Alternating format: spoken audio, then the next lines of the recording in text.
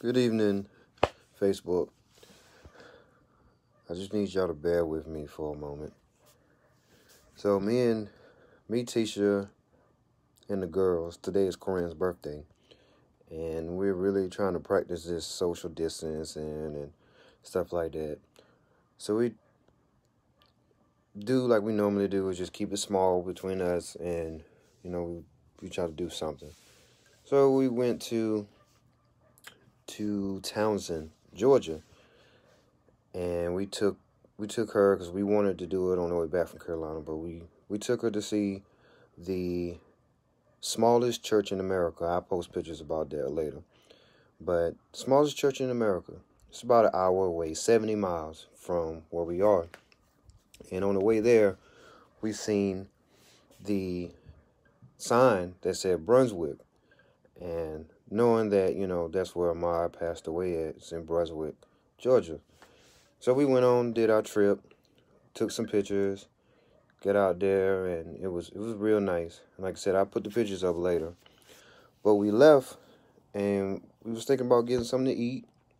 So we stopped at the McDonald's parking lot. It was a gas station. And we pulled in, and we were trying to figure out what we're going to do. Were we going to eat there, or were we going to continue on with what Corinne wanted to do, which was get Taco Bell.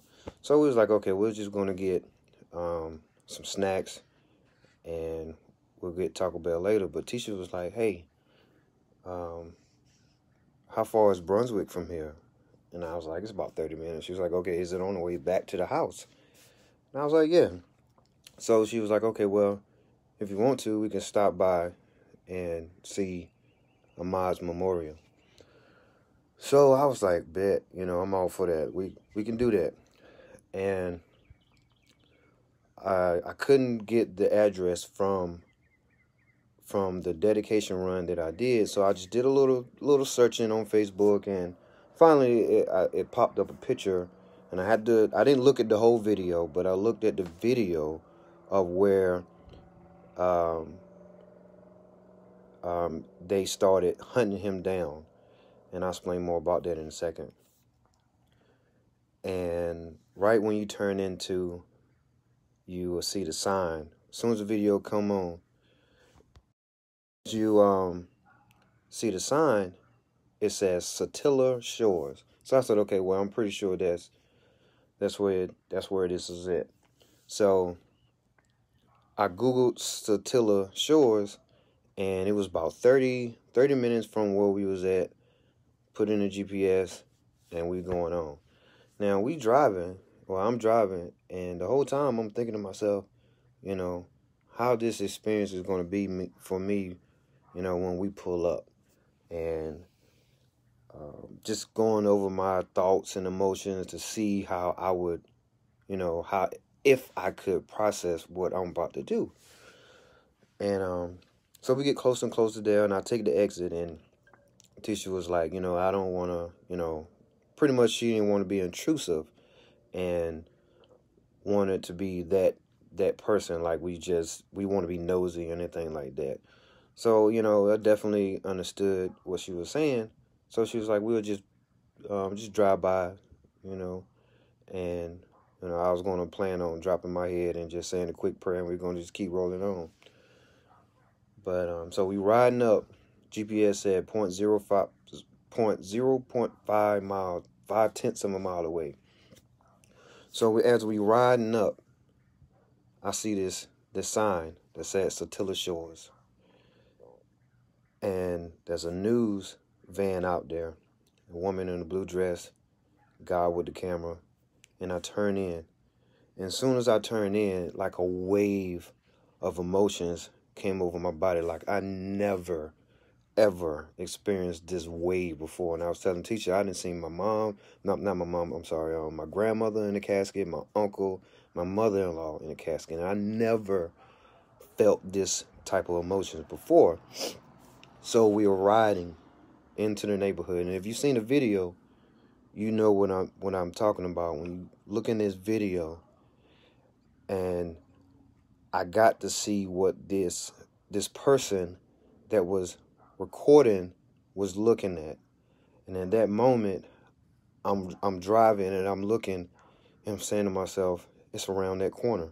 I know it's around that corner because I remember saying this in the video.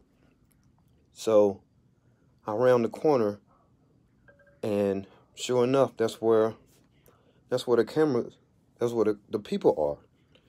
And that's where the news vans are.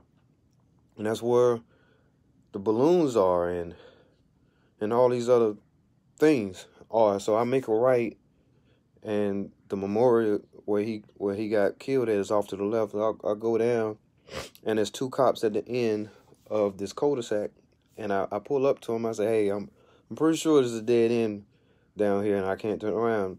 He said, oh yeah, you're good. You can turn around right here. So when I back up in this yard, I come back up and I let my other window down.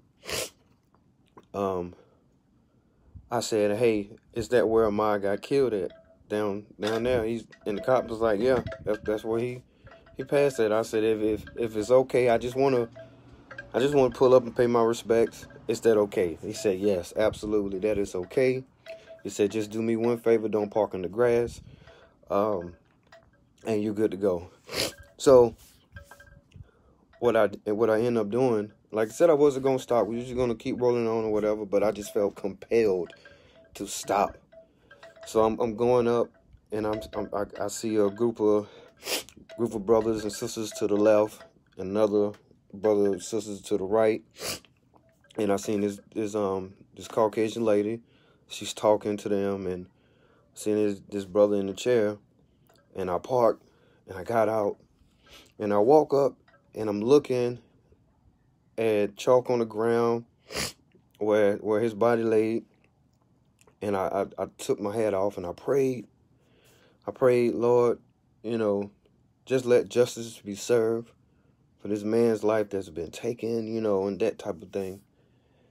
So when I finished my prayer, I put my hat back on, and I'm walking away, and my brother come up to me, and he looked at me, and I said, he said, what's going on, boss man? I said, I'm good, yo. I was like, are you the brother? Are you anybody in the family? He said, no, man, I'm just a brother from Jacksonville. And I was like, okay, yes. I said, I'm just a brother from St. Mary's. I just came just to pay my respects. And he was like, man, he said, it's crazy out here. It's hard out here. And I said, yeah, man.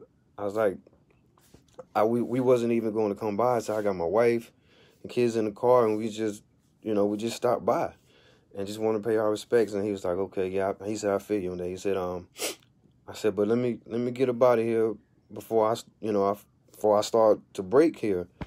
And this man looked at me before I left. He said, take care, black man. Take care, black man. And then I walk away. And then when I get to the truck, he calls out again and he said, I'm proud of you, black man. I'm proud of you, black man. And then the sister, she put up a fist. Man, to feel that. I don't even know if I can just put in words the energy that was out there for anyone to understand, for anyone to feel. But the energy out there, I felt like Ahmaud was still there. And this guy, I was telling Tisha in the car, I don't know what it is, but this guy is different. This death is different. We done seen videos of Philando Castile getting shot, begging for his life.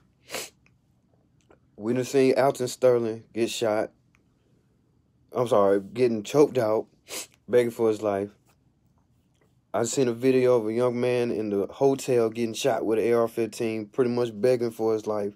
But this guy right here, Ahmaud, this guy right here, I feel like his death is different. And if this don't change nothing in this world from this young man, the difference in his death feels different. The energy is different. People are different. If this does not change nothing in this world, I don't believe nothing else will. So I had to stop. I had to get out. I had to pay my respect. And I'm probably gonna be emotional from this for a couple of days because I just felt his energy there. And I want everybody to feel my passion. I want everybody to feel my tears. I want everybody to feel uncomfortable because this is when the world will change. When we get uncomfortable with the same things happening over and over again. And it might not be a black man next time. It might not be. It might be another minority. It might be another person of color, with however you want to classify. But racism has got to change. And be doggone it if another person has to go on a t-shirt or a hashtag just to get some type of change in the world. I just don't understand. But that's my little... Look what I did to Leslie's hair. Okay. Yeah. Just 1 second. That's my little take for today. I'm not gonna apologize for messing nobody's day up. If you listen to this, I hope you get emotional just like me, and I hope you talk to the next person, and that person talk to the next person, and we just keep these conversations going. And one of these days, we're gonna get up, and life is gonna be better. That's how we make America great again, by stopping the poison that's in this society with racism.